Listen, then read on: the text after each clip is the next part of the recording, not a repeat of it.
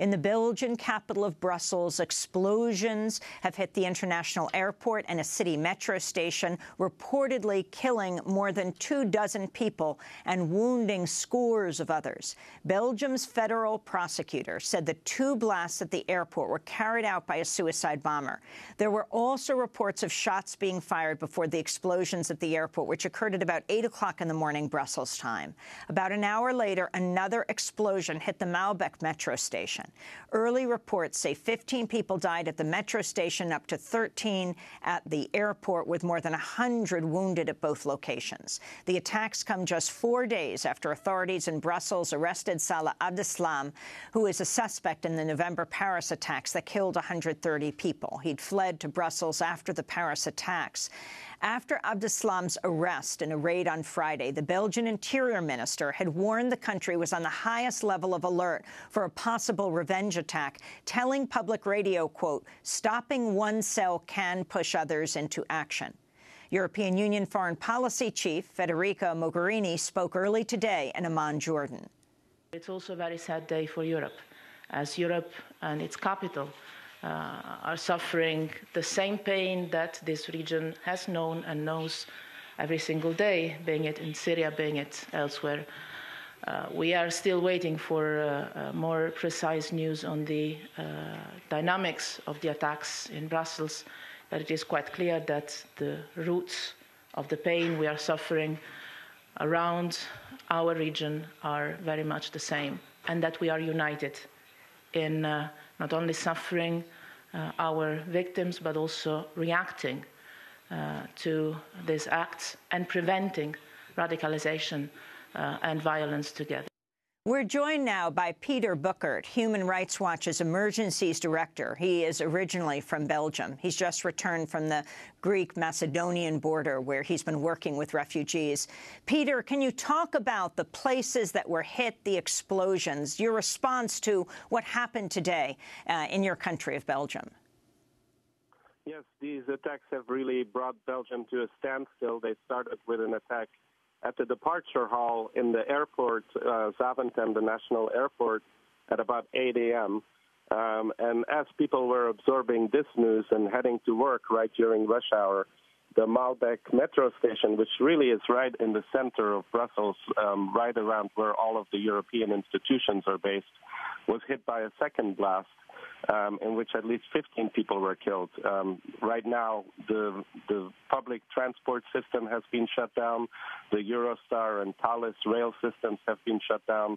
And many public buildings in Belgium have also been shut down out of fear of further threats.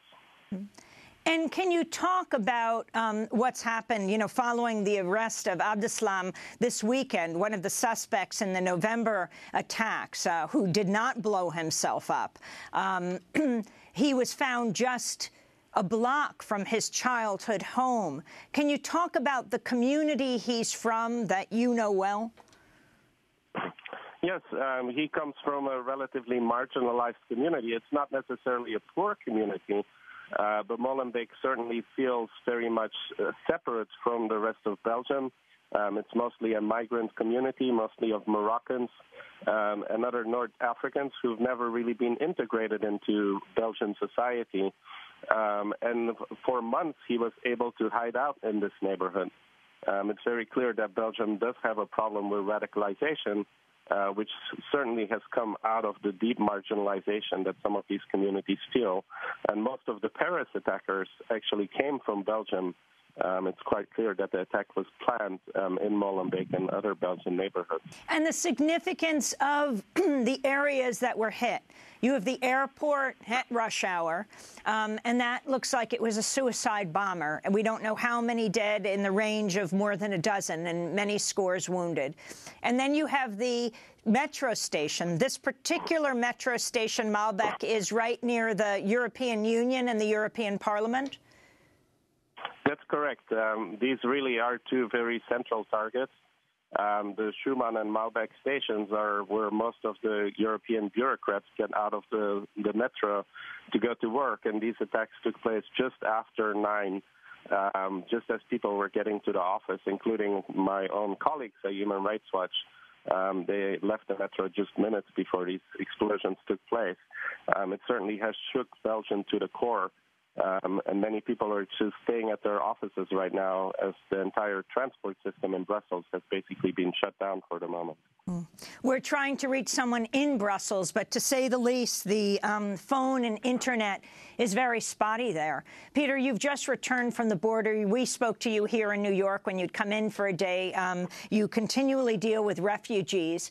Can you talk about the climate in Europe?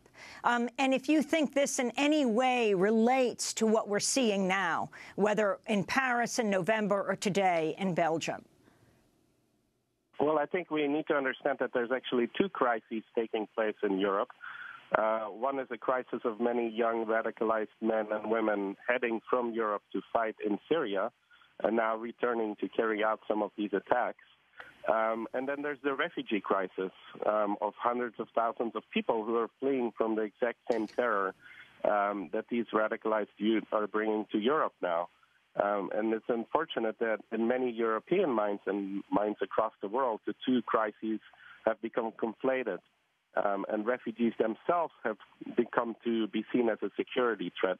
What Europe needs to address is the chaotic situation at its borders at the moment, of which these radicalized youth certainly took advantage. But at the same time, it does have to provide refuge from people fleeing from the same terror that hit Paris a few months ago and Brussels just this morning. And overall right now, the approach when something like this happens, we saw in November when the horrific terror attacks took place and 130 people were killed, a very serious crackdown, the raiding of people's homes, particularly people in the Arab community in Paris. What are your concerns right now about what will come out of this, now Belgium on the highest alert? Well, I think we should take a slightly longer-term historical perspective and see what happened after the United States during the Bush administration overreacted very strongly to the 9/11 attacks. Many of the problems that we face today are at least related to that overreaction. It's very important that Europe deals with the security threats it faces. Certainly, there are significant security threats with young people returning radicalized from Syria. But that reaction and the security response has to be proportionate. And it's important that it doesn't target people who have nothing to do with this. And that's some of the underlying social issues in Belgium and France and other European countries, the marginalization and the joblessness and hopelessness in some of these communities is also addressed because this is really a struggle for the hearts and minds of young people in Europe. And overreaction will just feed into the extremism that we saw hit Brussels today. Peter Bouckaert, I want to thank you for being with us. Human Rights Watch's Emergencies Director. He's speaking to us from Geneva, but he is from Belgium, where these horrific attacks took place today at the airport and a local metro station. At the current count, it looks like 28 people have died, scores of people have injured, but those numbers seem to be going up.